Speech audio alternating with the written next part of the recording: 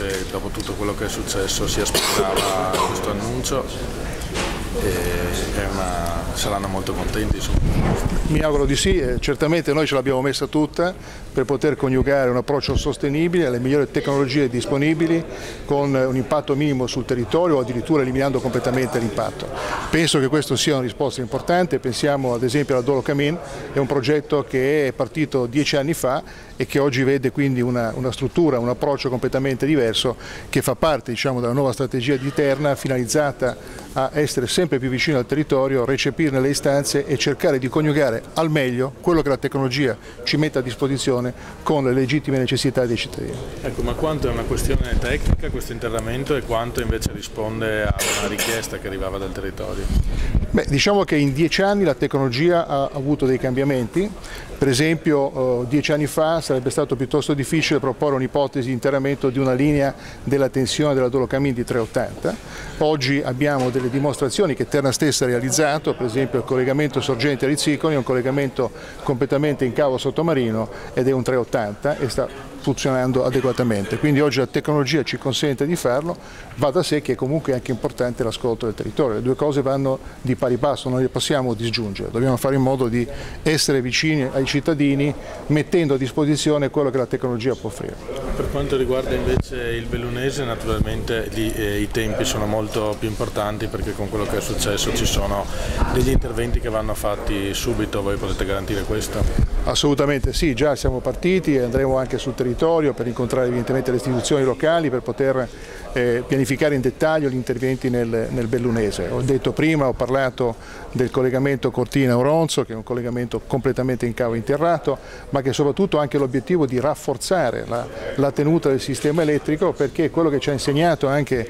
la recente, ma non solo, diciamo anche comunque l'acuirsi di questi fenomeni meteorologici dice che laddove la rete è magliata, cioè laddove abbiamo più di una via per condurre l'energia, siamo più resistenti e possiamo ridurre al minimo gli impatti sui cittadini. Nel caso specifico costruiremo una seconda linea interrata che sarà completamente invisibile ma che darà più sicurezza ai cittadini. Questo vuol dire che alcune situazioni che abbiamo visto di paesi che purtroppo insomma, per qualche giorno sono rimasti senza corrente non dovrebbero più in futuro avvenire una volta che saranno terminati questi interventi? Diciamo che questo va sicuramente nella direzione di minimizzare l'impatto, dopodiché il modo per affrontare queste criticità è un pochino più ampio, non è solo un tema di rete, è un tema anche di dove sono ubicati gli impianti di generazione, è un tema anche di come è stata concepita e progettata la rete in passato rispetto anche a assetti idrogeologici del territorio che cambiano e mutano. Quindi questo ci dice che dobbiamo fare una pianificazione sempre più integrata e allargata tra diversi attori, da chi genera l'energia a chi la trasporta, a chi evidentemente deve occuparsi anche dell'assetto idrogeologico del territorio. Ha parlato di interventi innovativi e di una nuova sostenibilità della rete elettrica in regione. Cosa sono i corridoi verdi? I corridoi verdi sono, diciamo, una soluzione per eliminare o ridurre al minimo quel problema che abbiamo avuto qualche mese fa, soprattutto nella provincia di Belluno, dove ricorderete alcune immagini veramente impressionanti, dove interi alberi sono planati letteralmente sulle linee elettriche, quindi causando l'interruzione della linea o addirittura in alcuni casi completamente la distruzione del traliccio a sostegno. Creare dei corridoi verdi nel pieno rispetto, diciamo così, dell'aspetto ambientale locale ci consente quindi di allargare un po' le fasce di rispetto e far sì che la linea elettrica non sia oggetto di cadute o quantomeno minimizzare l'impatto a possibili cadute. È un lavoro che con la Regione faremo assieme evidentemente con le comunità locali proprio per accelerare questo processo e evitare che magari le lungaggini per ottenere l'autorizzazione a effettuare dei semplici tagli piante o semplici interventi di allargamento di questo corridoio poi ci portino in situazioni di criticità.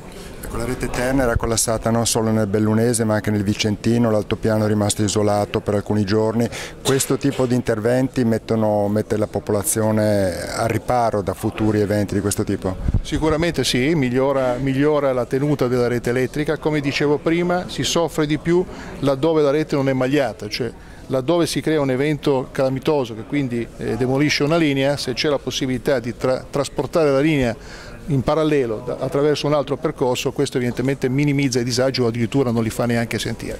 Bisogna lavorare in questa direzione, bisogna lavorare anche nella direzione, adesso più in generale, diciamo così, di una pianificazione di dove si genera l'elettricità, perché evidentemente se l'elettricità si genera lontano da dove la si consuma il tragitto è più lungo e quindi questo evidentemente bisogna pianificare in maniera adeguata.